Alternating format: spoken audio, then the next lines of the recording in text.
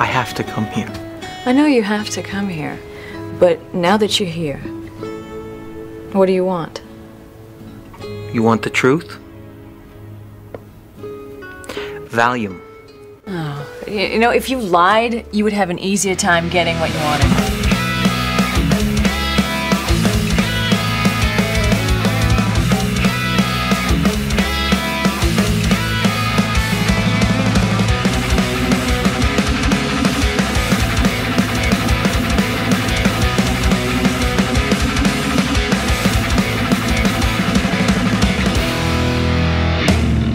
Welcome back to the Growing Up Punk Podcast, a podcast about punk rock and all of its friends. I am Aaron, one of the hosts of this show, and it is good to have you back and having you join us. If you enjoy what we are doing here, then please check us out on social media at Growing Punk Pod on Instagram and Twitter. You can find us at growingpunkpod.com. Where we post videos and what we're listening to and reading and all that kind of stuff. So if you enjoy diving a bit deeper into music and what we're all about on this show, then please check us out there. Send us a message. We love to hear from you. We love to know what you think of the episodes and what you would like to see on the show. So please feel free to drop us a line on any of our social networks. Today's episode or interview, I guess, is with an old friend of mine, Ryan Leitru. Ryan played guitar in the metalcore band For Today and now plays in, kind of a more kind of hardcore band, Nothing Left. He is also a record producer and just has been around the music industry and in bands for a long time now. And he's an old friend of mine, so we got to tour together years ago in our respective bands. And so it was great to catch up with Ryan. So we kind of decided to do something a little bit different on this episode. So instead of kind of going through the typical, how you got into music and, history of the band that he played in, we decided to talk about our 10 favorite Facedown Records albums. So both of our bands were on Facedown Records, and that's kind of how we met years ago. And so we just decided to talk about 10 of those albums. And I will say, and I say it I think in the interview as well, that we aren't saying these are the 10 best Facedown records and the most influential. These are just 10 records that we enjoyed. And we actually touch on one of the Means records and one of the For Today records. We kind of each picked each other's, which wasn't on purpose. So I know it might come across as a little cheesy or whatever, but we genuinely enjoyed each other's bands. And so it was kind of cool to just dive a little bit deeper into both of those albums. I think that is everything.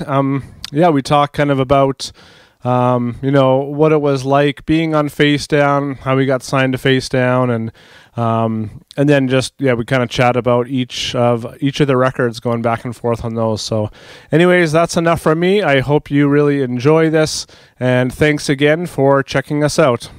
Well, today's episode is a little bit different. It's going to be a lot less prepared since we just scheduled this yesterday. Because the guy I was supposed to have postponed, and so still wanted to do something, and so I reached out to Ryan and asked if because we've kind of been talking back and forth a bit about doing a podcast, and so I figured, hey, let's just do it, and it might be different than it was going to look before, but yeah, that's what we're going for today. So today we've got my friend Ryan Leitru. He played in a band called For Today and also plays in a band called Nothing Left. We met in the earlier 2000s, maybe like 2006 or something like that. So we were both playing in bands that signed to Facedown Records. And we've kind of just kept in touch ever since. And so what we thought we would do today is go through some of our favorite Facedown releases. And so I just kind of wanted to give a, what's the word, like not precaution, but like a warning or whatever that, disclaimer, that's the word I'm looking for.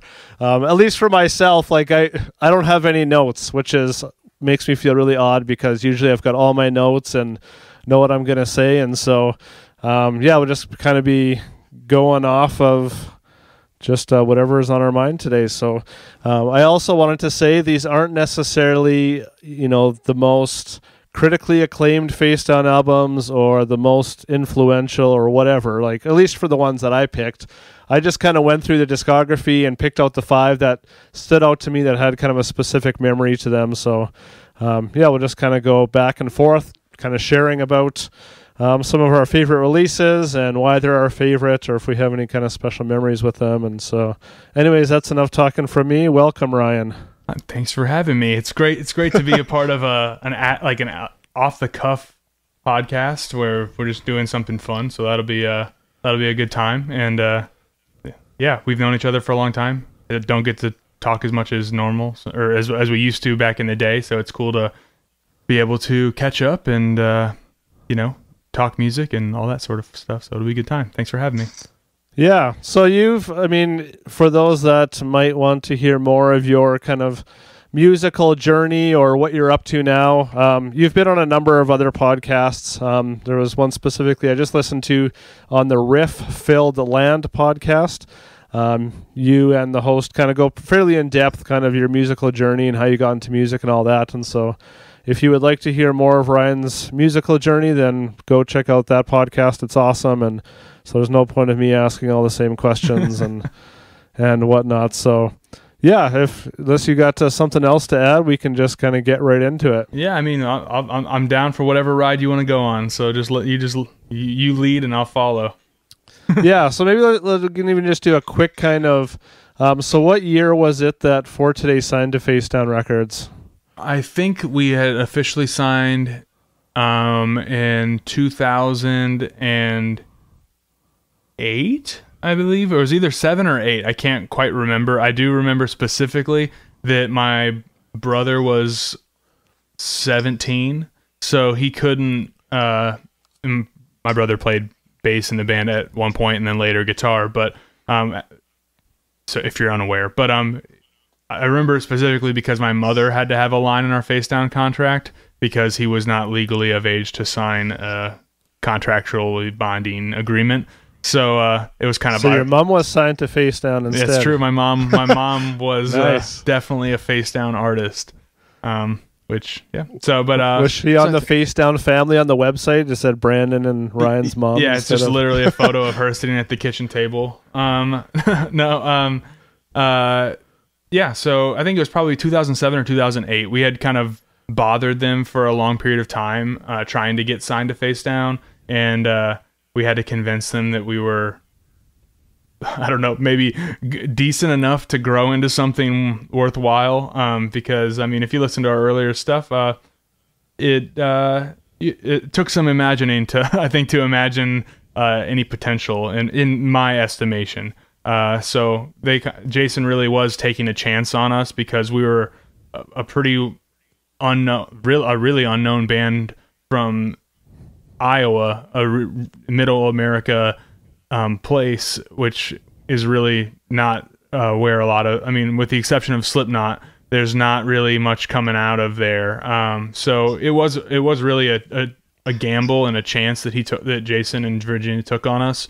So I mean, that was kind of where we had kind of bothered them over the years and sent them every demo that we would do when we were like 16 and 17 and growing up. And then eventually, once we had gotten Maddie in the band and re-recorded vocals with him and things of that nature, we again reached out another time, and I think they were kind of convinced that maybe this could grow into something, so they gave us a chance. So that was kind of the initial jumping off point for the band, but it was around 2007 or 2008.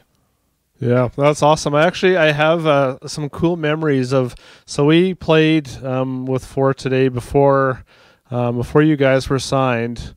Must have been somewhere around Iowa. I don't know if you remember that. That was with the old singer. Mm-hmm. And then because we signed in, must have been late 2006, early 2007. Because our first album came out in March of 2007. So we played Cornerstone that summer on the Facedown day or stage or whatever. And I remember you guys were there. I don't know if you were playing, but I can remember David talking with him. So David was playing drums at the time, and him just saying how he was excited. He'd been, talking to Jason there, and so it was kind of cool. Then you guys signed, and then you kind of far surpassed kind of all expectations, and so yeah, it was really cool coming up with a band of that of your nature, and just kind of seeing you from the start, and then kind of seeing all the way to the end. Even though the band I was playing, it ended a lot sooner than that, I remained a fan of the band, and came and saw you guys when I could, and so it was really cool. Just kind of following from the very beginning to the very end, even though it was fairly sparse just based on my location. But sure.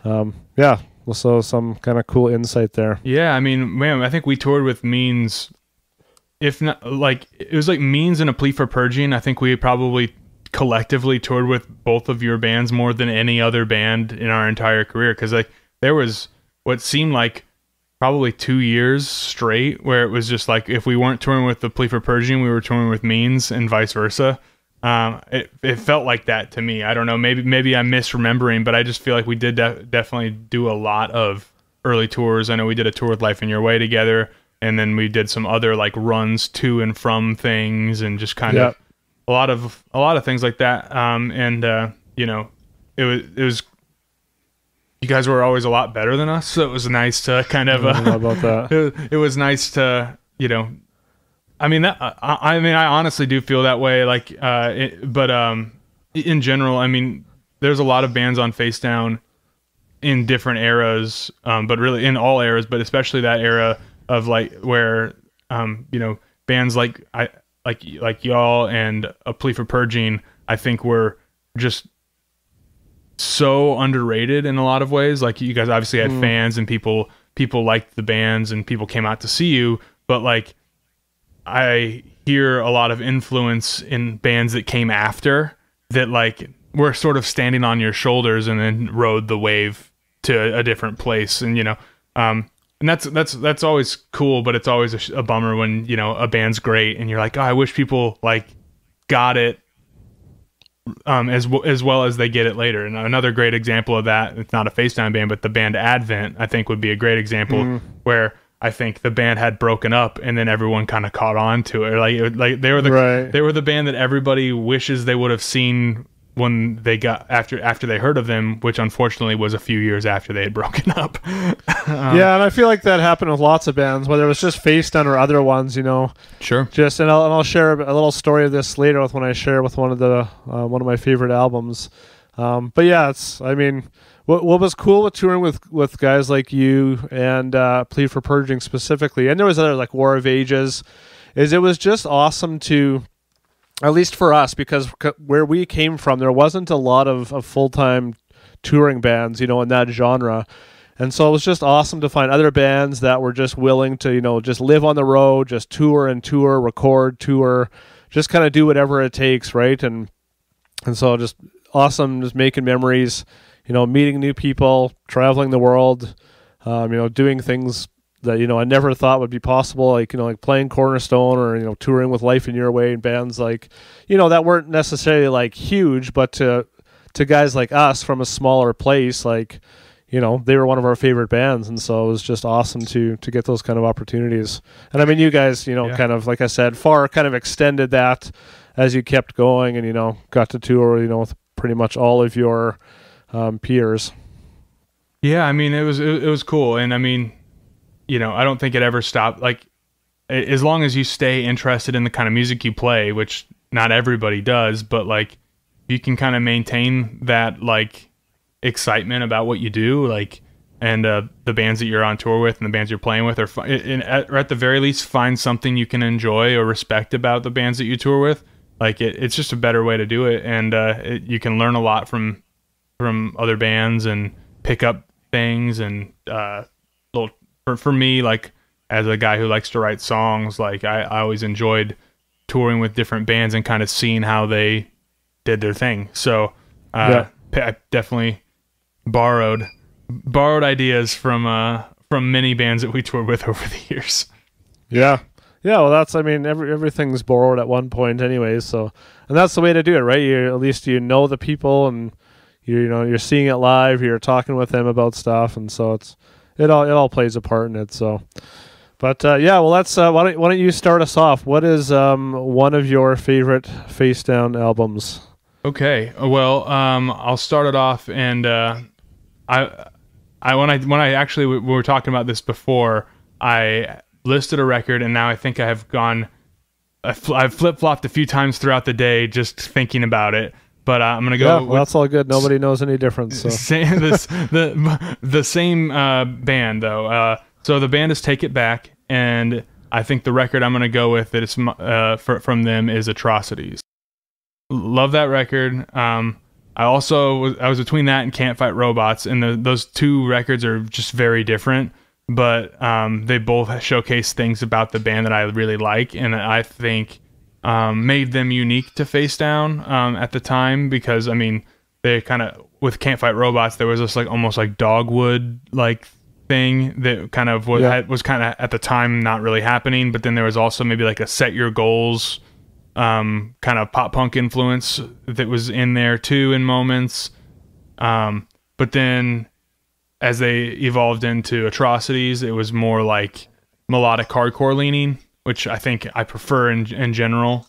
But both of those records are great, so I'm gonna give it a. I'll go with Atrocities on it. And that band. When I remember seeing them at Facedown Fest the first year that they were on it. I'm not sure the year. You may know better than I. But I want to say maybe like 2008 or 9.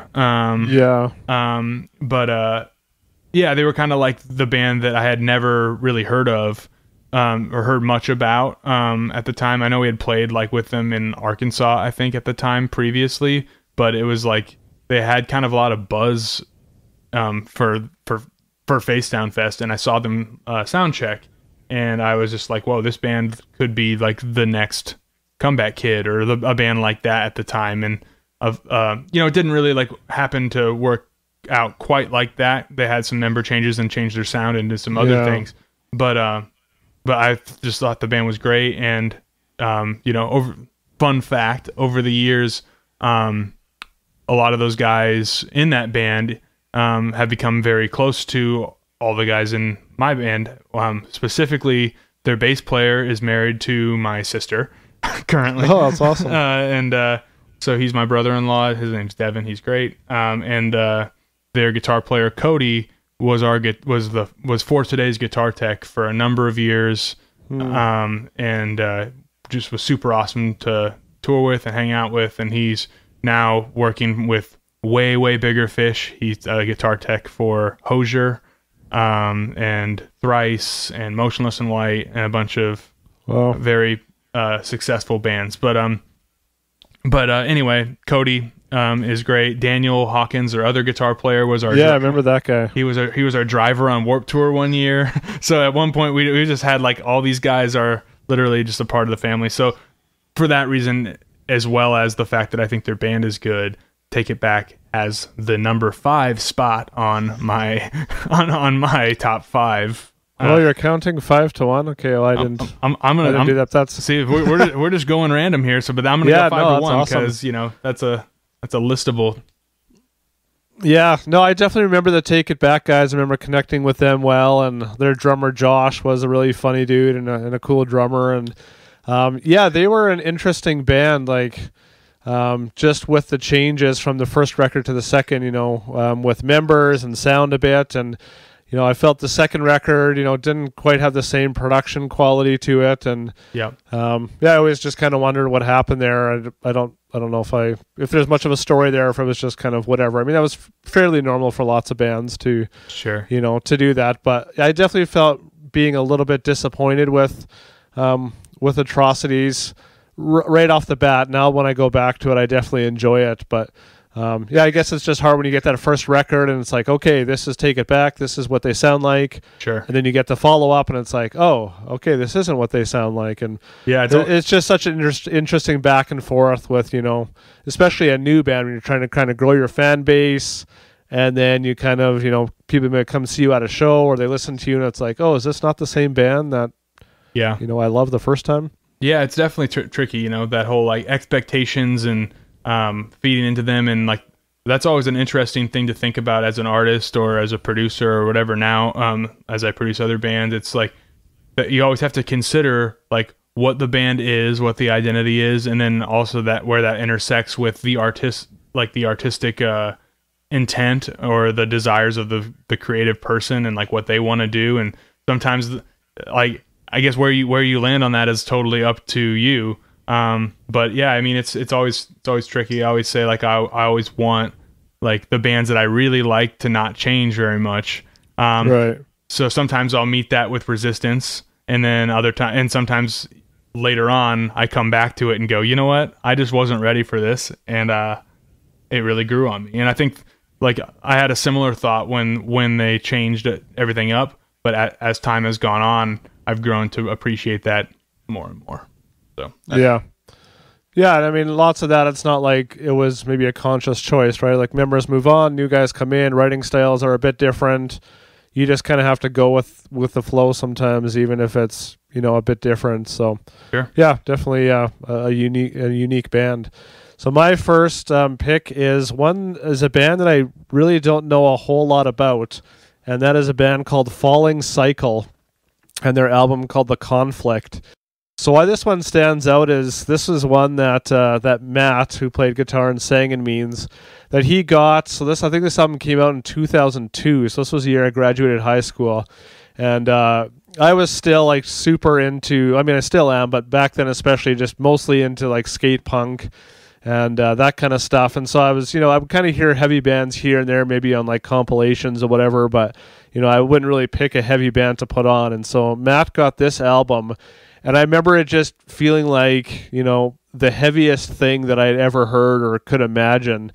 And so I was re-listening to it today, and like it's a pretty unique album. Like I think now it'd probably be categorized, wow, as like just metalcore, but you know, for coming out in 2002, like it was almost kind of ahead of that whole metalcore curve. You know, it's pretty sludgy. It's not super produced or even like that well produced. Mm-hmm.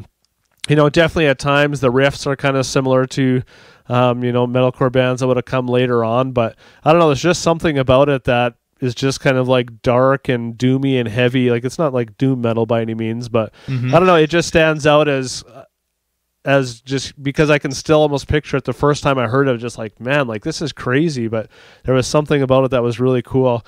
There was, I think there was a song of theirs from that album before that album came out. It must have been on a Facedown sampler or something. Maybe it was on mp3.com and there was a part in it where he does this like really kind of high-pitched scream kind of thing. Yeah. And then when they recorded for the album, it wasn't as intense. And I remember being really bummed out about that, being like, oh, okay, here comes this really cool part. And then it was just kind of more bass line on there or whatever. But yeah, I never saw them live. I don't think they ever had a follow-up album. I don't really know. Actually, I think one of the guitar players joined Sinai Beach afterwards. So yeah, it's I mean, definitely one of those albums that, you know, so that's why I kind of did that disclaimer of like, you know, these aren't necessarily like the best albums that ever came out, but just ones that to me, when I go through the discography and I see the name, it's like that one's always going to stand out. Yeah. You know, I still have it on CD. When I put it on, it takes me right back to grade 12 when I first heard it. And so absolutely, I just thought that would be kind of a cool band and album to talk about. Yeah. When you told me about that record, I like went back to it because it had been such a long time since I had really like given it a listen. And it definitely has a lot of like that At the Gates, like Slaughter of the Soul sort of like vibe, but then like mosh parts, like just breakdowny, like I call them VFW hall breakdowns where everything's like all palm muted together. Like they have a lot of those, and it's sick. But yeah, you know, they were like definitely. I'm not sure when As I Lay Dying like came out. And I think As I Lay Dying is still a little less dark sounding. Like they have a lot more like, I guess it's more of like a melodic minor sound rather than like a harmonic, like, you know, like the Swedish death metal sound that like is sort of in there. But yeah, I mean, I checked that out and I was like, man, this is like, I didn't realize for the time how different this was on Facedown. Like it was because Facedown wasn't doing a lot of metal records at the time. Yeah, it was more kind of hardcore and like punky hardcore even.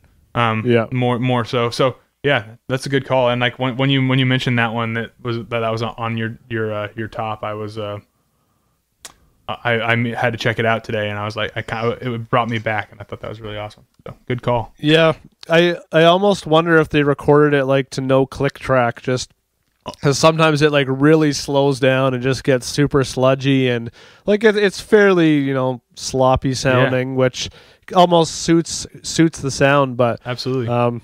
So again, a lot different because maybe even when As Lay Dying came out, I mean they were way more put together. Yeah. But a few years later, like it was a lot more kind of like syncopated and just more kind of produced metalcore.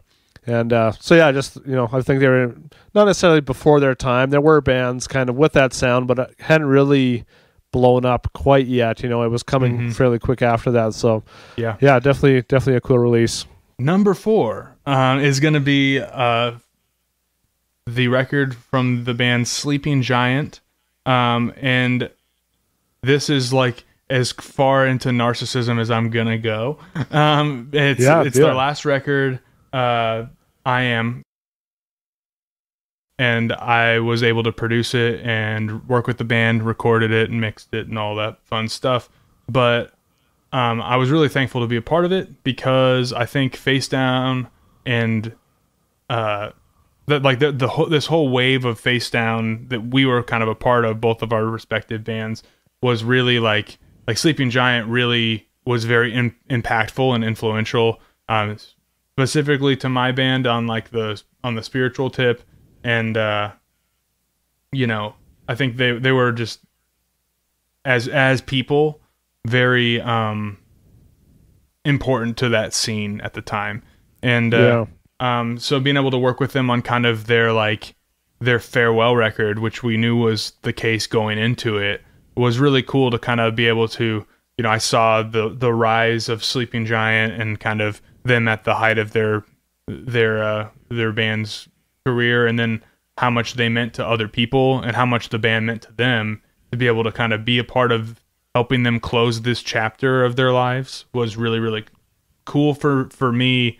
As a friend of those guys and kind of but also it was really cool for me to be able to work on it because it was just it was a good record for me in my producing career as well. So it kind of had significance on a few different fronts. And so I Am Sleeping Giant. Yeah, that is an awesome album, and I was a little bit disappointed because my favorite Sleeping Giant album isn't actually on Facedown. That was Kingdom Days in an Evil Age. Yep. I think they had gone to Anger Records or something, and then they came back to Facedown for the last one. But that's my favorite of theirs. But yeah, this last one is awesome too, and so that's a kind of a good maybe segue into the next album that I was going to pick, and that was We Are the Threat by Death Star. So a few kind of stories about, I think maybe like 3 of the guys from Death Star ended up being in Sleeping Giant. I think Jeff and Greg went to guitar, and then JR was on bass in Death Star, then went to Sleeping Giant after. So Death Star, this is, another album that just stands out to me for a few reasons. So one of our first U.S. tours was with Death Star and Amur. And so kind of going back to your comment earlier about, some bands being before their time or whatever. So on this tour, like super heavy music was where it was at, like mosh parts, people that were coming to those shows, like all they really cared about was just like, when's the mosh part coming? Yeah. And Means was not a mosh band by any means, pun intended. By any means. And so I didn't actually think of that before I said it, but and so the tour was really good. So Amur, it was on their first album. They had signed to Victory. They were like just starting to really gain momentum. There was lots of kids coming out to the shows, but we just stuck out like a sore thumb on that tour because both Death Star and Amur were much heavier than us. And so it was an interesting tour. It was super fun because the shows were good. Not really for us, but just in general. And both those bands were awesome, and I mean, we connected with Death Star really well. Those were all awesome guys, and what was cool about them is they had, at that time at least, 3 frontmen screamers, and so like, I don't know, it was like 6 or 7 people in that band, so they were definitely a force. Like when they came on, like it was pretty intense, and they were like, and I just remember they were like Wu-Tang. They were like Wu-Tang for like metalcore. Yeah, so like it wasn't, I mean, I was listening to that album again today, and I was really enjoying it. At the time, it wasn't necessarily like my absolute favorite, but there was just so many memories with that, and then because of having, the personal relationship with them, like the music grew on me, seeing it every night, and just kind of how hyped they were, and the dudes were awesome, and so it's an album that I don't necessarily go to all the time, but when I put it on, it just gets me pumped up. I mean, there's just like tons of double kick and breakdowns on it, and it's just such a fun album. And I think they've released some music after that, but I don't think they ever had another full length, because I think some of the guys went on to Sleeping Giant, and it seemed like it kind of almost started as more of a kind of a joke for fun band anyways. I think they did a few tours, but so anyways, We Are the Threat by Death Star is my second pick. Nice. Fun fact about Death Star is, for years, because you said there's a ton of double kick on the record, and you're totally right. There's one beat that they do a lot that we just called the Death Star beat. So whenever we were writing, if we were trying to communicate certain beats, there's like the punk beat, there's the thrash beat, there's the blast beat, there's the 2-step, and then we just like, that's the Death Star beat, and the Death Star beat is straight 16th notes on the kick drum, and every 1, 2, 3, 4 on the snare and the hi-hat, just diggy diggy diggy diggy diggy diggy diggy diggy diggy diggy diggy. That's the Death Star beat. So we would just every time that would happen, that was the Death Star beat. So they worked their way into my brother and my vernacular when we were writing music, just because of the prevalence of double kick and a specific beat that they happen to do quite a bit. So Death Star beat. There was on the tour we did with them, I don't know who it was that recorded the drummers or whatever, but they had a different drummer on that tour with them, and he was pretty young. Like, he might have been, maybe 18, 19, if that. And I mean, I always just kind of gravitated towards the drummers, and so I just remember asking him, like, man, like, how do you like pull off so much double kick? That whole set is double kick. And I mean, he was an awesome drummer, and he kind of made it look fairly effortless. But there was a show we played with them in Florida, was 7th Star, and for some reason Death Star didn't have a drummer. I can't remember why, and so I think I can't remember the 7th Star's drummer's name. Anyways, it kind of came up like, if I would fill in, I was like, oh man, like, that would be a lot of fun, but I don't know if I could play my set plus that set with that much double kick. So thankfully the 7th Star drummer filled in, and it was awesome. It's the best when you get asked to fill in and someone else does it. That's a classic. It's just I mean, I can do it, and then someone else will do it. That's a relief on it's like procrastination, but like on steroids. Yeah. Well, I don't think I can't think of a time that I ever filled in for a band, and so I mean, it's a little bit intimidating. It's like, oh, okay, like, you might have a few hours or something to kind of listen through the songs, but especially on a band like that, I mean, if you don't pull off the parts, you kind of everything falls apart. The rest of things. So I was like, yeah, I mean, if someone else can do it, that would be preferred. So thankfully, that's the way it played out. Yeah, that's relieving. Yeah, filling in's not my favorite thing to do. I've only done it a handful of times, and one of them was for the Ghost Inside on Warped Tour in Canada, actually, because one of the guys had a difficult time at the time getting into Canada. So I was the guy to fill in, and it's so much more nerve-wracking because if I mess up my set, that's my problem. But if I mess up their set, I've like disappointed them and all of their fans as just some guy who was like, I'll do it. But anyway. So you have to fill in the whole tour for them? Just the 2 Canada shows on Warped Tour. Okay. So, two Warped Tour sets. So it was pretty it was pretty mild, really, comparatively to what if I would have had to do the whole tour, it would have been truly miserable. But yeah, I mean they're great people, so it was a good time. But doing 2 shows on Warped Tour and then having to run from one set to the other on a couple occasions is a little nerve-wracking. But anyway, yeah, crazy. Yeah, so what's your number 3? Number 3 is and this is one that I like. This is what I want to split but it stinks because it makes it look like I'm kissing up to you. But it is what it is. I'm gonna go to Keep Me From Sinking Means. But I labored over the decision, because really both of your guys' records are so good, and I really enjoy both of them, and they both have songs that really like take me back to a very fond place because, like I said, we literally like learned how to tour while touring with you guys.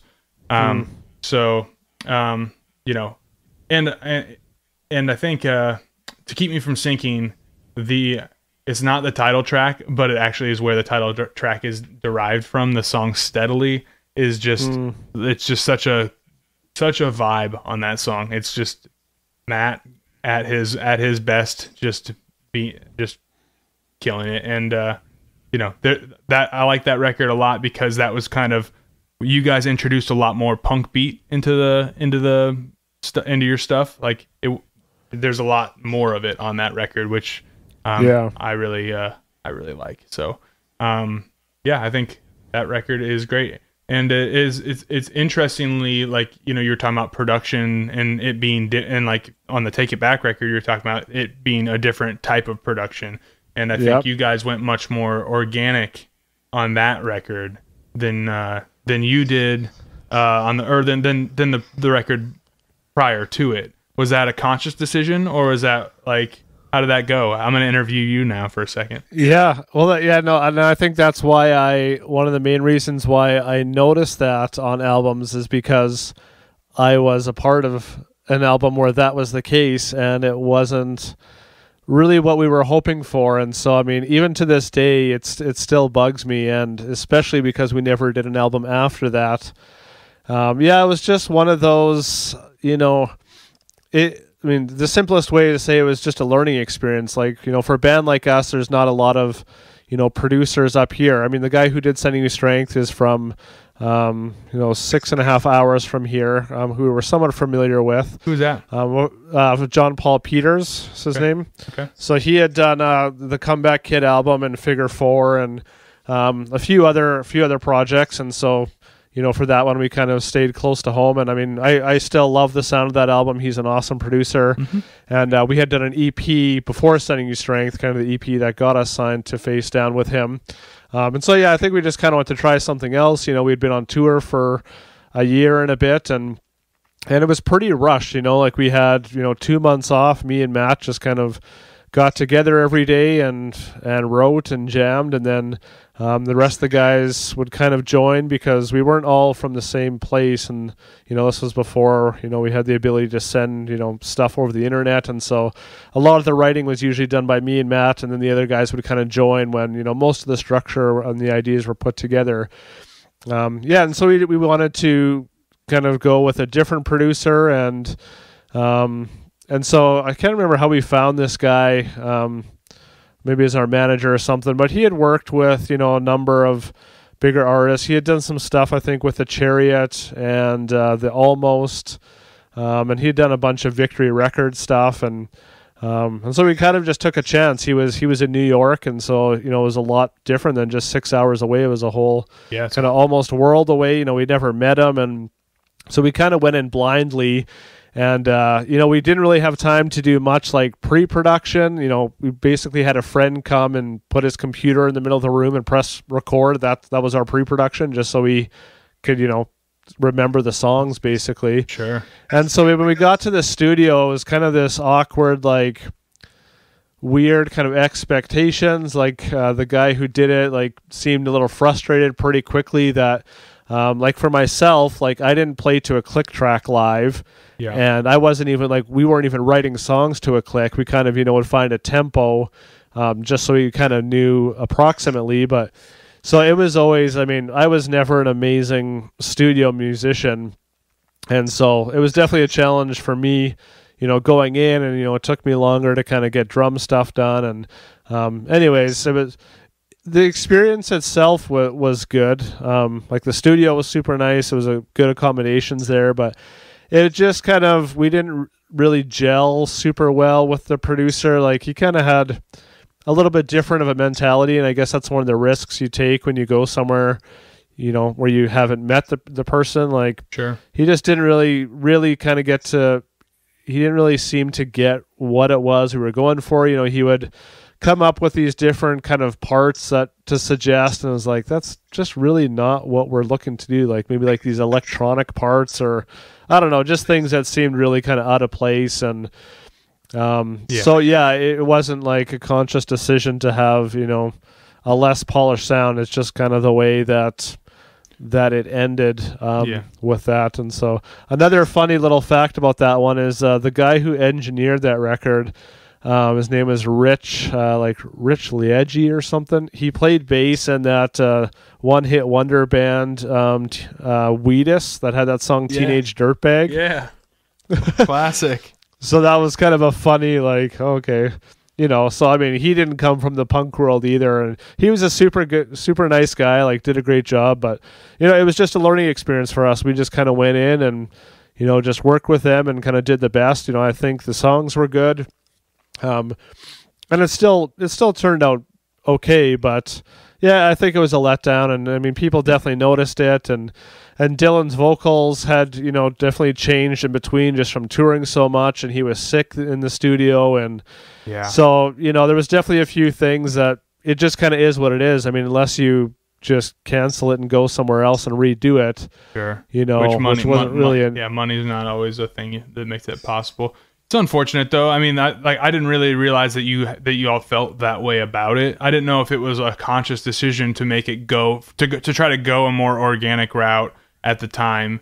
With introducing punk beats and kind of, or not introducing them, but leaning on them more. I didn't know if it was an intentional lean into more of like the, I guess, not polished hardcore thing or not. And but it's unfortunate to hear that you guys didn't really gel or felt rushed or whatever. And I know it's always like the worst on my end. Like if a singer's having a hard time in the studio or is sick or something, like I'll always just like wait.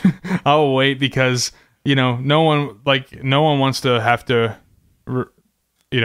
record while they're sick, because no one does their best work when they're under the gun, or when there's pressure for time. Obviously, you have to like work within time constraints on some level, because you can't pull a Metallica Black Album and spend a year in the studio or a year and a half or whatever it was. But unless you have like a cartoon budget like they did. But right. But yeah, but I still think the record's great, and the point is it's still on my top Facedown releases, and so I think in the future, you just tell people that it was all intentional. You guys were just leaning into the organic sound, and that was just your vibe. So that's like the effortless cool guy, Oh no, you just don't get it. That's what I would Well, it was, and it was more so annoying that like, people would gripe about it, but at the same time, it wasn't that much different than, other bands. Like there was bands like Evergreen Terrace that, kind of had a similar sound. Later on they had more polished albums, but at that point, it was still kind of, at least vocally, kind of that high pitched kind of raspiness. And, and so it's just, I think because people were so used to it on the first one, everyone was like, oh, like what happened, this and this. And it's just like, I don't know, it just kind of is what it is. And well, they're both great records. They both are, anyway, I went back and forth between the two of them because I couldn't decide, and then I decided to stick with my my original gut, which was To Keep Me From Sinking. Other side note, fun fact, as I continue to punish you about your band, is is that yeah, I mean, I remember Facedown Fest watching, like, or not Facedown Fest, Cornerstone night, Facedown night at Cornerstone, one of the years, just being side stage for the entirety of your guys' set. And I maybe a couple years ago came across a video from that, and I just saw a young, haggard, long-haired, ridiculous-looking version of myself standing awkwardly behind Matt's guitar cabinets during the Cornerstone thing, and it brought me right back just to watching Matt and wishing I could sing as well as he did. And the fact that you guys were a single guitar band that sounded as full and like it didn't have an emptiness to it was pretty unheard of at the time, because it was just like dudes are like adding third guitar players to bands and stuff at the time, and like it was like the age of how many full stacks can you have on stage, like, right, sort of stuff, and you guys just did more with less, and I always thought that was really cool. Anyway. Yeah, and there's, I mean, yeah, I don't mind, because lots of that stuff is why I love the band so much too. I mean, I don't have any shame in saying, you know, that I thought those things played to our part too. You know, I love the 2 records we put on Facedown because they are pretty unique. You know, besides, you know, like a Take It Back or a Comeback Kid. You know, there weren't a whole lot of bands really emulating that sound. And so I do think it's cool to have albums on a label that kind of, you know, stand on their own. And so, yeah, you guys were unique, and for that reason, you are on number 3 on my top 5 Facedown records. Yeah. Well, yeah, thanks. It's cool to have an established musician like yourself think that. And so, yeah, I mean, even just for the sake of talking about it, it's fun. Yeah, my next one is going to be Dead End by 7 Star.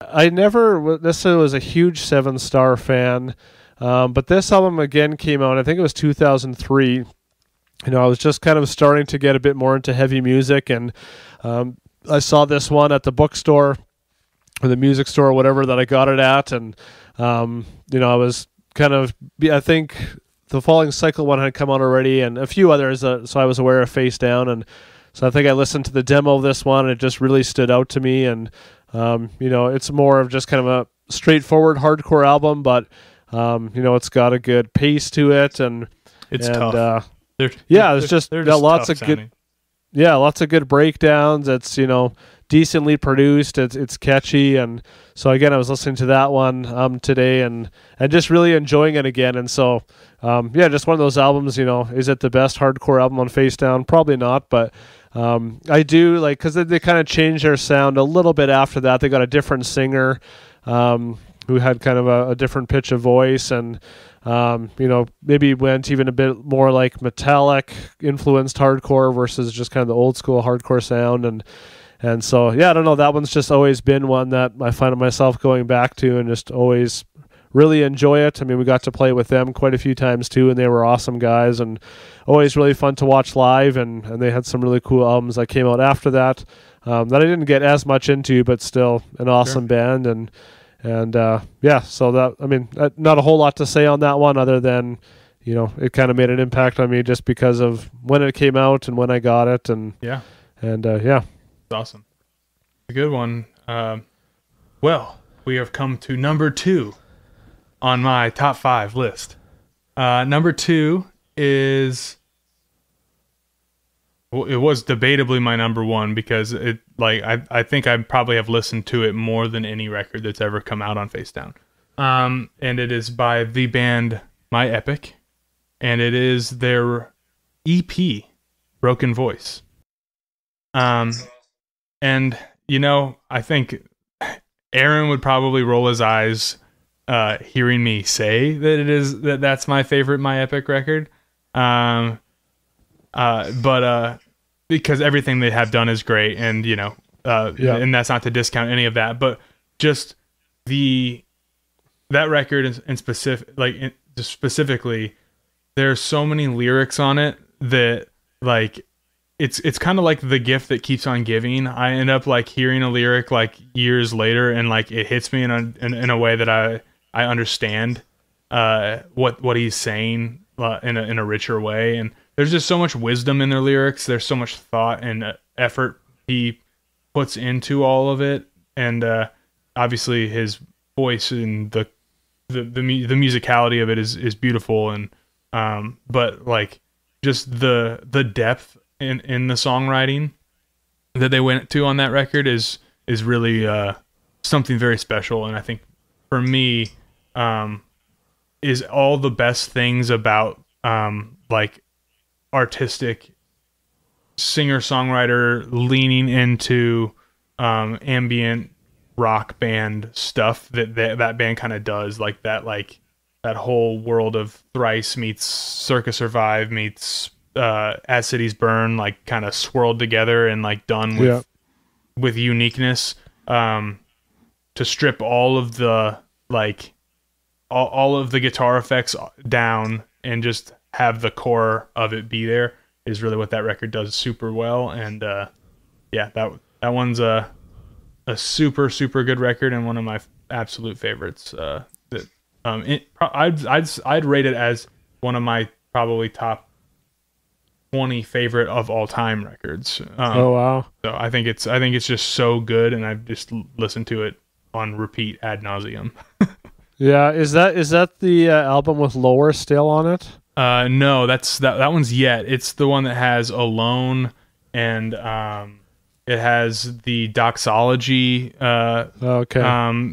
at the end of it, and yeah, just a bunch of really great like story songs. There's a song called Lazarus that's really good, and yeah, I mean, really, there's 6 songs, I think, or 5 or 6 songs on the record, and well, I think one of them's an interlude, so it's 6 tracks maybe, but or something like that. But yeah, it flies by, and everything is good, and all of it is unique, and every lyric is perfect. So yeah, they're a band. Like I have those albums, and I go to them here and there. It's definitely not as much kind of up my alley. I feel like lots of times with a band like that, they're so gifted and skilled, and it's so good when I listen to it, but I almost don't have the capacity to like process music like that. Like even some of the newer bands like Dens and kind of some of those in a similar style. When I listen to it, and it's like, man, like this is awesome, but it just, I don't know, maybe some of it just kind of goes over my head, or at heart, I'm just kind of the simple, 3-chord punk rock guy. So sometimes when, it's too textured or too layered, or, just kind of too much to it sometimes, even if it's somewhat simple songwriting still. But anyways, awesome band, super talented, and I wish I could appreciate it more. Yeah. Well, check out Broken Voice. It is less of everything. I think for me, it's the purest form of what that band is. That record, that EP, and it's super. It'll take 20 minutes max to listen to the whole thing. Right. Yeah. But I'm definitely gonna go back to that one. But it's cool. It's for all those reasons. I really like that one. So, what is your next record? Number 2 is Gideon's. I think on your list you had Calloused, and I had Milestone. Both awesome records. I'll stick with Milestone. I thought it was an awesome follow-up to their first album, Costs. That one definitely intrigued me. Milestone, I feel like, really kind of solidified them kind of in their sound. I also think it was when I first saw them live, I think they came through Regina here with Counterparts, and then they actually stayed at my house. I think it's an awesome kind of hardcore, metal influenced hardcore album. There's lots of awesome breakdowns, well written songs. The album art is awesome, with lots of the album arts. Shout out to Dave Quiggle, who did most of the album art for Facedown, which going back to talking about being signed to Facedown was one of my dreams come true, to have him do multiple artworks for albums and shirts and stuff, and still to this day is my all-time favorite artist. So I love the album artwork on this one as well. So not not a ton necessarily to say about it. song wise or record wise, but just an album that when I put on, it's always so good. Yeah. It's got really catchy, memorable breakdowns on it, and and even Catalyst and the album Cold, that I think was the one that followed that one. All awesome albums. They've expanded their sound a little bit on their newest stuff, and so it's lost me a bit, but super solid band. Yeah, great guys, great band. And they've really I think they put so much into touring and really as far as that style goes, they just had really solid songs, which is at the end of everything, having good songs is it's the most important thing. And if you're a band, and I think that they've always done a really good job of having solid songs and good musicians, and they play them well. And Jake's a great drummer, Tyler's a great guitar player, and even the other guys, Daniel and Blake, and the guys who played with the band over the years, just solid group of guys. Blake now plays in Counterparts, actually. Okay. But there's a ton of talent in that camp, and it's great to see that they're still going at it, and they've taken some turns, and obviously not everyone's always going to be along for all the ride, but I am glad to see them kind of going with their gut and going where they feel led to go in terms of creative stuff and whatever, and just being true to who they are. So shout out for that. But be true to yourself. Rock. Yeah. And I can't remember, they were through here a number of years ago. I can't remember. It was on a bigger, heavy tour, but to me, they were the best band that night. They just played super solid. They just kind of, ripped through their set, but they just sounded awesome. I don't know if they were playing to some tracks, but it sounded super full, and it was awesome. Yeah, I love Jake's drumming, and he pulls it off great live. And so, again, one of those bands that, on Facedown, maybe would get lost a little bit, even though they've got enough of their own sound, but they're just an awesome band that kind of keeps going. So, yeah. It's a good one. So now we're hitting the number ones now, right? Yep, we're at number ones, and for me, the top Facedown record is "Turn It Around" by your Canadian kin, Comeback Kid. You stole mine, but that's okay. That's good. Hey, when it's the best, it's the best. But man, that record, we were talking earlier in this about not being totally ready for something when you hear it first. And when I first heard Comeback Kid, I didn't really know what to think of it at first, because I didn't really listen to a lot of the punky, yelly, high pitched vocals with no. It was either there was no grit to it, really. It was just Scott's vocal just being loud and abrasive, and I didn't really know how to process that when I first heard it, because I think that record came out in 2002 or something, maybe. So that would have been, I graduated high school in 2006, so it was pretty early for me to hear that stuff, and at first I wasn't really I didn't get it at first, but then when it clicked, I realized how far ahead they were to just anybody doing that style of melodic hardcore. They are the masters of the octave chord melody, and just over a punk beat, as there's power chords holding it down, and there's all this cool counter melody stuff that they do with octave chords, and and they also they give you the mosh part, which some of the other bands that were kind of in that world, the Modern Life is War bands, would tease the mosh part that never came. That was like sort of their vibe. And I think what made Comeback Kids so cool is that they would like, they didn't do it all the time, but they did give you the payoff, which I always thought was really cool. And lyrically, there's always cool stuff in there. There's little gems and like moments. They were really, to me, like showed that you could make a punk part or like any sort of like beat catchy if you did their vocals in a way that accented the important parts in the right way. And you know, for making sing-along parts, they really crushed it in that. So that record as a whole, front to, I mean, there's a like what seems like a gazillion songs on the record now, because I think we're in the day and age of like shorter records or whatever. But there's just so many good songs, and one of the best songs is the last song, which is it's always cool, which is always good. It's not like the afterthought. They all killer, no filler. So that's always a good thing. That was a huge album for me too, and they're still one of my all-time favorite bands. They just are so consistent in their sound, but evolve enough, you know, to keep it interesting, but not so much that it loses the listener. And I just always get so excited to hear new material from them.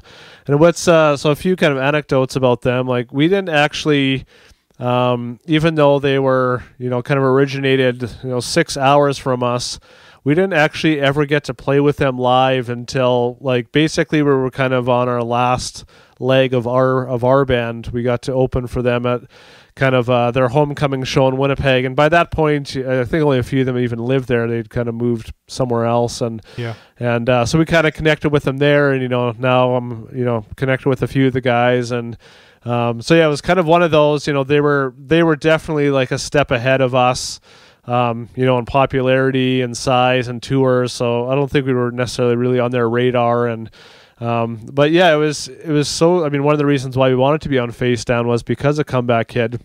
And but we just have such different stories. So their original bass player, Cliffy, still a good friend of mine, he left the band after that album.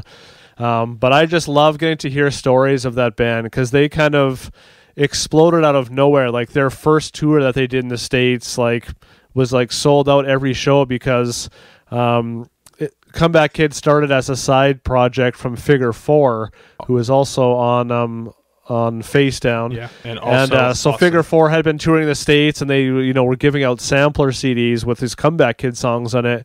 And then they must have gone on like mp3.com or, you know, somewhere for people to access them. But yeah, their first tours in the States, like, were just crazy. Like, it's just so weird kind of hearing stories like that about bands. And so that almost kind of gave us some like false hope. So it was like, okay, well, if Comeback Kids signed a Facedown, they're from around here, like, you know, maybe we can kind of, because they had moved, you know, by the time Setting Strength came out, they already had a few albums out on Victory, or at least, one or two. And so we thought, like, okay, maybe we can kind of be that next kind of like torchbearer for melodic hardcore from Canada. And so, like I said before, like at that time, it was just like beat down hardcore was the big thing. So, you know, it's such a time thing, you know, when they came out, you know, perfect that timing. kind of like, whatever, you know, kind of type of hardcore that was, you know, youth crew hardcore or whatever was really blowing up, you know, lots of bands on Bridge 9 Records, and you know, but by the time Setting You Strength came out, you know, 4 or 5 years later, that kind of, you know, some of those bigger bands, you know, like Have Heart, and, you know, I think they were still going, but it kind of shifted a bit in the music scene. And so it was definitely kind of disappointing, you know, and I mean, we were a different entity, so we just kind of had these expectations, and things just went differently for us. So anyways, yeah. I mean, it's always interesting, because, like, you know, like you're saying, timing is really everything when it comes to like anything, like, but like, you know, specifically music stuff, because if the right thing happens at the wrong time, it just may not work. And I mean, that's what's so interesting about a band like Knocked Loose or something. Like, where, like, you know, they're doing a sound, and to their credit, it really, like, it is something that is unique. Like, that style of vocal over that style of music is not super common, It's kind of almost like hardcore vocals over like some like slammy death metal parts and disembodied riffs and some Martyr AD stuff. But like, those kind of riffs happened in like the year 2000, like 99 and 2000, 2001. And they're like bringing all that stuff back now over the last several years. And it just happened at the right time with the right guys and the right aesthetic and charisma and all that stuff. And I mean, nobody predicted that band would be able to do the kind of numbers that they are doing now, or but it's just timing is everything. There's all this weird stuff that happens, like, because there's so many things that play into it, but like for a long time bands did not play to a click track, like you were talking about earlier. Like, you didn't play to a click track growing up, and that was just how everybody did it. And then it sort of became a trend where everybody was on a click track, and then music started to get a little more stale because there was no tempo changes and it was always static. You could predict like what 4 or 5 drum beats were going to happen. And so then now it's kind of gone back the other way, where bands are like, maybe they're playing to a click track, but the click track is just crazy, like all over the place. And but just trends happen and things come and go, and sometimes like if you get in like those weird in-between spots, you find yourself having to like try to adjust to kind of be able to fit in somewhere, because sometimes it leaves like these weird negative spaces for bands to not be able to exist really that well, because nobody's looking for what you're offering or something, right? And obviously that's not always the case, and thankfully, like, I don't think any of the bands we're discussing have had that problem to an extreme at all. But it is an interesting thing when you just think about timing being so important to something really taking off or not, because I think the quality of all of this stuff is all great, and there's always been varying levels of success for all these artists. So it's just, you never know what you're gonna get. No, that's awesome. Well, I'm going to end it with returning the ass-kissing favor right back in your face. And that is with For Today's Breaker album. This is, I don't necessarily think it's my favorite For Today album, but I mean, some of your later ones weren't on Facedown. Sure. But Breaker is still the one that I come back to the most often. It's probably the one I know the most. I can still remember kind of where it was when it came out. So I think this one came out. Wait, was this 2000? Because this just hit like a mile mark, didn't it? Like 10 years. 10 years, yeah. So 2010. Yeah, so I mean, Means was done at this point. I was just back home working, had a kid. So I could still picture like the house I was in when this album came out. And there was just something special about it. I mean, to me, it was, leaps and bounds ahead of Portraits, the album before. Not to slight that one. I enjoyed that one as well. But there was just something about Breaker. I loved the spoken word parts in it. Not that I'm a big spoken word guy, but I just felt, it was just, sometimes it's just those little kind of things that really differentiate an album or a band. It just kind of created this really cool flow to the album, and it's really powerful. I mean, it's one of my favorite kind of albums in that vein or that genre, and I love going back to it, and so I would love to hear kind of some of your thoughts. Maybe you've shared some of this stuff already, but even just a few, like when you guys were in the studio or writing this, did it feel different, or was it just kind of what felt like the next right thing to do, or what? I mean, I think it was kind of this weird time. Like, I think I would have been 21 when we were writing this. So it was kind of at that point then where we were like just barely adults at that point, and most of us were like either like 20, 21 ish. And I think we had finally kind of figured out like what we wanted to do a little more. And like I think that record was really what kind of solidified what the band was going to do and what we were going to like kind of be in terms of like what influences would work their way in. Like at that record, I started singing a little bit more, like with kind of like the first time I did any of like the sort of like pushed yelly singing where like like the voice kind of breaks up sort of thing. Yeah. And so that was new on that. Which is it's really what's also really funny is that there is repeating parts on that record, which if you listen to early For Today, the first two records, there's almost zero repeating parts. Yeah. Like it's just insane linear songwriting and it doesn't make any sense. So, I mean, some people like it and that's, you know, whatever. That's great. I'm glad that they like it. But you know, when we went to work with Will Putney, who at the time was a pretty a relatively unknown producer, he kind of showed us what a producer can be in terms of like seeing the good parts of your songs and saying, hey, why does this happen once and never happen again? Like, why don't we, you know, do that? And it kind of just helped me like understand songwriting in a better way because I had never had anybody be super objective and critical in a constructive way. So I think that was really helpful to the project as a whole. And then, you know, and to your point, I really did like the poem that was kind of ended up being this like tie through on the whole record.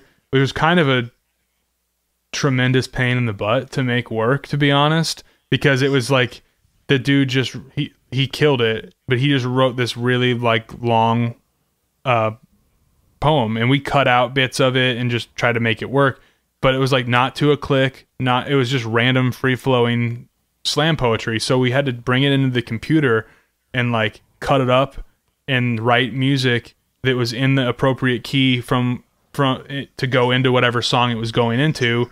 So there were several different like vibes and we wanted it to like have each like sort of a scene change. So all those require different tempos, different keys, different like you know, setups to land in the right places. And after we had done the setups, then it was like, well, how do we make these words not feel like they're totally clashing with whatever tempo now we're at? So it was a lot of like just painful cutting and sliding and cutting and sliding and but I do think like it really like did help give that record an identity. And while I don't think it's my favorite record we ever did, I think it's probably one that was, if someone were to say like what summarizes the identity of the band as it was the best, I'd probably put that up there as like that's when we kind of found our own identity more so at that point in time. So to me, that record is I mean, it's young and there's things I would there's always things I would rather do differently, but it was an important record for us at the time, and it really like, you know, dramatically changed the trajectory of our band. And kind of, I mean, I'm recording bands and making music for a living now, and I think that record in large part was like a big jumping off point for that being a possibility. So it's important for that reason. It's like, you know, it's still young, but it's like it's got I don't know, it's got some sort of character to it that I think makes it cool. Yeah, it's definitely a defining record for you. I'm sure, you know, when Facedown got it, they must have been really stoked to be like, okay, like this is, you know, I'm just kind of putting words in their mouth, but I feel like if it was me running the label, it'd be like, okay, this is the For Today that we've kind of been waiting for. You know, this is the For Today that we kind of hoped would come out of, you know, the last few albums. And yeah. Do you remember like a significant change, you know, whether in touring or fan base after that album, or like was it just kind of a gradual thing? Yeah, I mean, it was actually pretty like So we got management towards the like end of the Portraits cycle. Like we had like we finally like we were like self-booked, self-managed through a majority of that time. And then sort of like towards the end of that album cycle, we got booking, which is Matt Anderson, and who was at a different place at the time, but now Matt's one of the most renowned guys in all of like the alternative music booking world. He's I remember that guy doing so good now, and he has always been, he was always great for us, and he actually books Nothing Left now too. So thanks, Matt, for doing me a real solid on that one. But yeah, I mean, so Matt started working with us, and then Sean Keith, who at the time was the A&R / like main dude at Sumerian Records, kind of responsible for that like whole thing, kind of, you know, being put together the way that it was, assigned all the bands that, you know, really helped that label establish itself. So that was our team at the time, and so it kind of coincided. We did a tour with. We did a tour opening for Immure, Stick to Your Guns, Evergreen Terrace, and then right into a tour with Winds of Plague, Despised Icon, Stray from the Path, a bunch of other bands. And we just had like these tours kind of all happening in a row, and we were just touring with all the bands we wanted to tour with right as this record was coming out. So like we kind of got that like finally we're able to go like do tours with some of the bands that we'd been hoping to tour with, and you know, it just worked out really well, that it coincided with us making a record that was kind of a more grown up, put together, better put together record. And yeah, I mean, we pretty immediately when Breaker came out noticed like the bump happen, and like obviously all those things had parts to play. We were just doing tours and playing in front of new people, and but I mean, you know, when we released Devastator, I remember feeling like a specific like a real push with internet hype around at the time. And yeah, I mean, when we started playing those songs live, it was just like, it was very clear that things had kind of shifted in a very positive way for us at that time. And yeah, I think that record really was a jumping off point for us, and then all the support tours came, and it really helped the band take off and get to a good spot. Do you remember or do you know how many copies that album sold? I saw some like Facebook memories thing pop up actually the other day, where like I think the first week number was something like 7,430 or something like that. So 7,400 something was the number, and I only know that because a Facebook memory told me so. And that was just for first week though. Any idea where it's at now? I haven't seen the numbers in a bit, but I mean, I think once it got over like into like that like 50,000 territory, it kind of like 50. Yeah, I think it kind of slowed down after that. But you know, it's still streamed. Like now, no one really buys records anymore unless they're buying vinyls. Right. So, but like, you know, it still streams pretty well, and you know, Devastator still, like, you know, our band, the For Today, hasn't played a show in 4 years almost, and you know, Devastator is still one of the top played songs, and Seraphim's up there too. So yeah, those two songs really, you know, kind of took on life of their own and sort of, you know, outlived the band, if you will.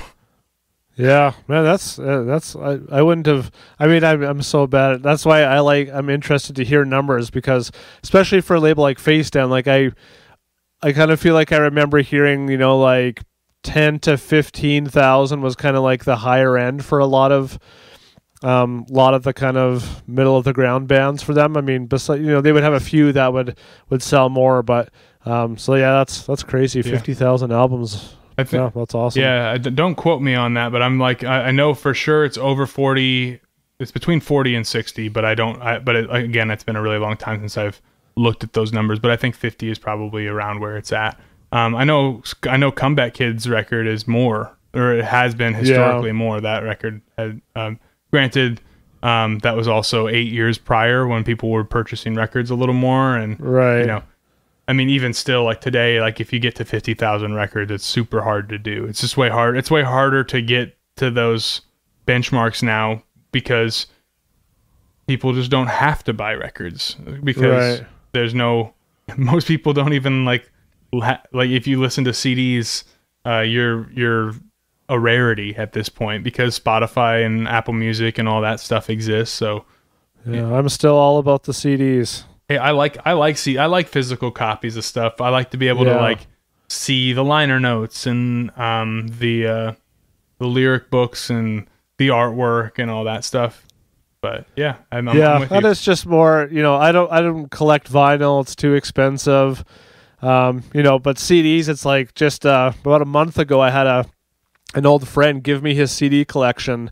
And so I got like tons of awesome punk albums, and I mean nobody's gonna, you know, here take my whole vinyl collection, right? So I like CDs. Yeah, it's accessible, but it's still a physical thing, and I mean I'm sitting beside a CD player in my basement. I still love coming down here and just, you know, I organize all my CDs and I'll just pick a few out and sit down here and listen. And I mean I still stream and stuff too, but yeah, I love just, you know, going through and be like, oh yeah, you know, seeing bands they thanked, or, you know, all the things that I loved when I first got into music. So absolutely. But anything else to add about Facedown stuff? I mean, I'll reiterate that we realize that we are missing lots of records, so don't leave comments saying, how could you not talk about this band? And we know there's, you know, as I was going through the discography, I was like, man, like there's just so many, like there's so many you could touch on. But again, we've had a day to prepare, and so I just thought it'd be fun to just like, what are the top 5 that kind of pop in your mind or whatever? And there's plenty others, so maybe we'll do another one some other time. But absolutely. This has been a lot of fun. Thanks so much for sharing your thoughts, and it's just been cool to, you know, talk about each other's bands as well in there and just different experiences. So that's been awesome. Absolutely. And thanks for having me. You know, it's cool to be able, like, as two guys that have been in bands on Facedown, to really just be able to talk about, like, I guess before we cap it off, just how great of a label and great of people that they are at that label. Yeah. Like, I mean, that's sort of this like sort of cliche that this label's a family thing, but it really does like feel that way. Like there's a camaraderie there, and like, you know, when my new band, which is Nothing Left, was looking at labels and stuff, we had offers on the table for a bunch of different places, and when Jason approached, it seemed like a cool thing to do, to kind of like go back and be able to work with them, because to be honest, I wouldn't have the career that I have today if it wasn't for them taking a risk, really, and literally risking money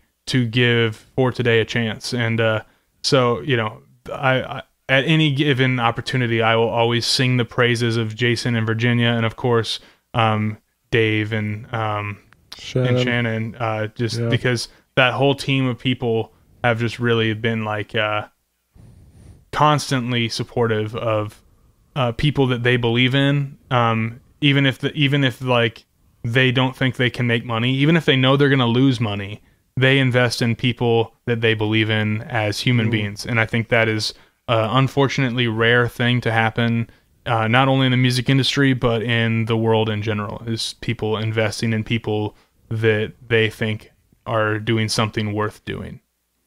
Yeah, definitely one of the hugest blessings for us. You know, there was, at the time that we signed to Facedown, you know, there's lots of bands signing to, you know, labels like Victory that, you know, I mean, there's lots of stuff out there about Victory, and, you know, and I'm just so thankful that, you know, for a smaller band like us, you know, we were still fairly naive, and, you know, and so to, you know, get welcomed into the States by a label like that and all the bands, I mean, it was just a dream come true for us, and it still comes up all the time. You know, I've been on a number of podcasts and stuff about talking about Means, and it always comes up about like, what was it like being on Facedown? And it's just always such a joy to talk about it versus, you know, lots of bands where it's like, oh, you guys were on Victory, so, you know, this, and this, and, you know, I'm just so glad. You know, I'm not trying to beat Victory. I mean, whatever. That's that's their own thing. I'm just so thankful I didn't have that experience, and can still check in with Jason or Dave, or even if it's just on social media or whatever, and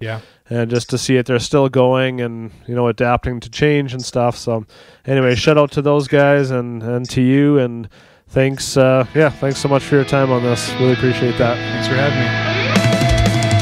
Guy comes in here against every instinct of privacy, of self-reliance that he has, and what do? What do, huh? You send him off on the street to score smack? Is that what you do?